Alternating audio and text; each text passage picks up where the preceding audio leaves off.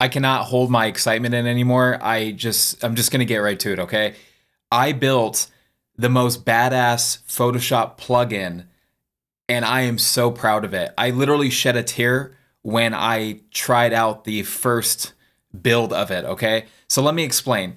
You guys remember Stylebender? It was cool. A lot of you really loved it, and it was a template for Photoshop that allowed you to take your artwork and completely transform it using smart objects. But there was a problem with that. There were so many people, so many of you that had trouble using it because the nature of a smart object is you actually have to know what a smart object does, which means that you have to have a certain level of Photoshop knowledge, right? And that didn't sit right with me. I wanted to make something that was much more user friendly, and quite frankly, I wanted to completely, re-engineer or reverse engineer Stylebender. I wanted to take what people loved about it and improve upon that. And I think I've done that here, guys. So I want to introduce to you guys StyleForge. StyleForge is a brand new Photoshop plugin that allows you to transform your designs and streamline your workflow with one plugin. And I'm gonna demo how it works. But first, let's go to my website and I'll show you guys how to find it. So on my website, charliepinks.com, you guys can scroll down and you'll see StyleForge. And this is kind of like all work in progress. I'm still, by the time you guys go to the website, it might look a little different. But we also have a StyleForge slider here. So if you look at the before and after, you can see the difference already there.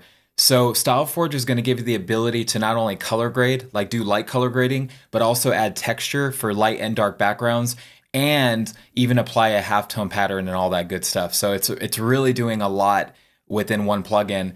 And you guys can also check out the other stuff that I got going on. When you download StyleForge, you're going to have a zip folder that you're going to obviously unzip, and you're going to see two separate files. You're going to see the license agreement, please read that, and also you're going to see the app itself, the plugin itself. So all you have to do is click on that plugin twice and it's going to open it in Photoshop automatically for you. So this is what my plugin looks like right now, open, and we can actually click and drag that to the right side and actually put it on the sidebar here. And as you can see, it has my logo, so you know where to find it.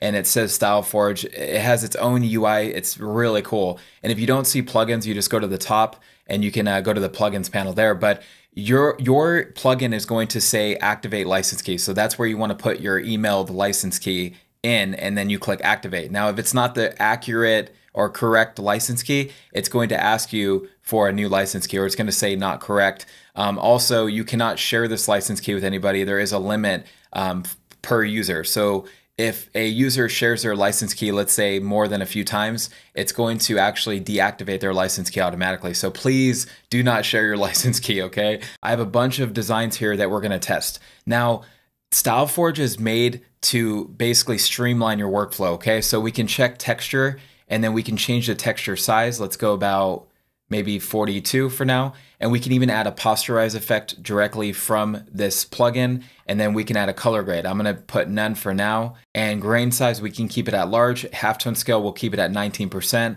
Everything else we'll keep as is, and then click apply. Now, the cool thing about this plugin is it's going to update automatically in real time. So as you can see, it already applied the effect. By default, the invert texture is not going to be checked, okay? So you will need to check that if you're on a light color background, and that will invert the texture. It's simple, so it works with a light color background. It's really straightforward, and this is where you can make further adjustments. Like if you want to change the texture size, you can go up to, let's say, 60%. And I am working on more textures to include, but for now it's just one plastisol texture. You want to keep the texture size fairly large, so I would keep it around 60 to 100%, depending on your taste. I'll go 66%, why not?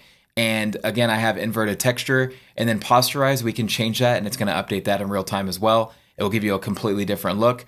Now, the cool thing I like about this plugin is we can choose a color grade. Let's just select cool for now. Let's say you don't like the intensity of the color grade. You can take the opacity down of the color grade, and that will kind of, make it a little more subtle. And of course, you can select none again, or we can go warm. Let's try that out, and we'll go 100% on the opacity just to show you what that looks like. And you can also change the grain size. So let's zoom in real quick, and you'll see what this does. So let's choose small for now. And as you can see, it updated in real time, and we'll go large.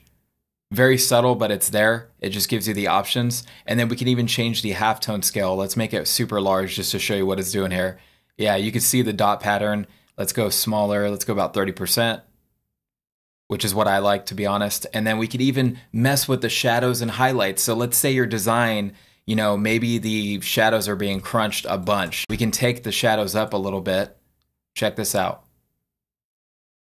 And that's obviously extreme, right? Let's bring that back down to, let's say the highlights is coming on a little too strong. We can increase this number and that will actually take your highlights and, you know, bring them down a little bit. And there you go. So there's a bunch of customization here. Actually, let's go 100% on highlights. And there you go. That looks so much better. Now let's take the color grade off because I actually don't want the color grade. And then let's go ahead and add a black and white color to this. So we're just going to toggle this on and it's actually going to give it more of a threshold look, which is one of my favorite things about this plugin. So automatically it's applying that threshold look that we all love with the grain. So you're basically able to do this in real time and save a lot of time because now you don't have to set up all the layers. Now, the cool thing about this plugin is you don't lose the smart object functionality. So if you want to, you can still enter the smart object by clicking on the thumbnail twice, and that will open up this file and you can make further adjustments if you want to.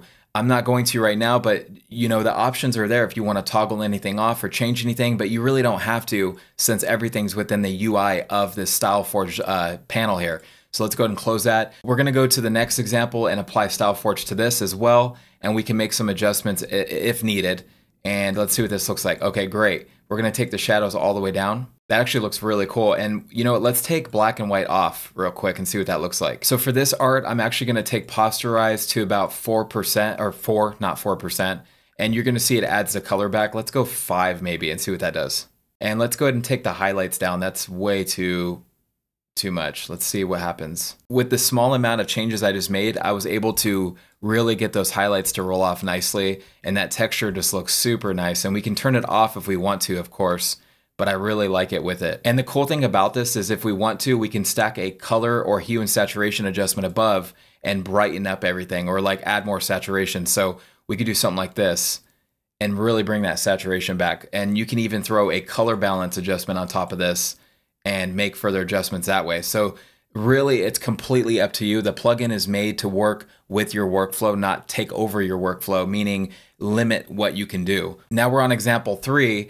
And this is a dark color background. Let's go ahead and apply it. And it's probably going to look a little weird at first, but we'll make some adjustments to fix it. So now we have the StyleForge applied. Let's go ahead and uncheck invert texture and check this out. As you can see, it already works just like that. And let's take posterize down to like 3. Why not? See what that does. Way better. And let's take those highlights to the right a little bit more, maybe 80%. Let's try that out. This is so cool. So it's already done, see? And let's turn the texture off for a second and zoom in and see what it's doing. Look how sharp this is. It's insane. This makes Stylebender look amateur in my opinion because that was like so basic, right? This gives you so much more control over your design and texture and everything like that. I'm stoked about it. I mean, I literally shed a tear when I first tried this out because I was so proud of it, you know, and I hope you guys really enjoy it. I really do. So this one is actually a paid client that was already approved. And wow, that's actually insane. Whoa. I can cry. I'm so proud of this plugin, man. I really am. There you go. And let's do the last one real quick just to see what it does. This one's kind of crazy. There's a lot going on. It made light work of it. It's light work. Easy. If you're trying to stay away from the typical look that everybody applies, which is that threshold and grain, then I think StyleForge is the way to go. And you can pick it up right now on my website at charliepangus.com. I'll give you guys a discount code in the description below so you guys can visit that link and use the discount code. I don't know what the discount code is going to be at the time of filming this, but it's going to be in the description. Before I go, when you guys buy StyleForge, there's going to be a support email. If there's anything that you notice at all, if there's anything you want me to improve upon, let me know because I'm going to be listening to your feedback to improve this plugin even further. My name's Charlie Pangus. I'll catch you in the next one.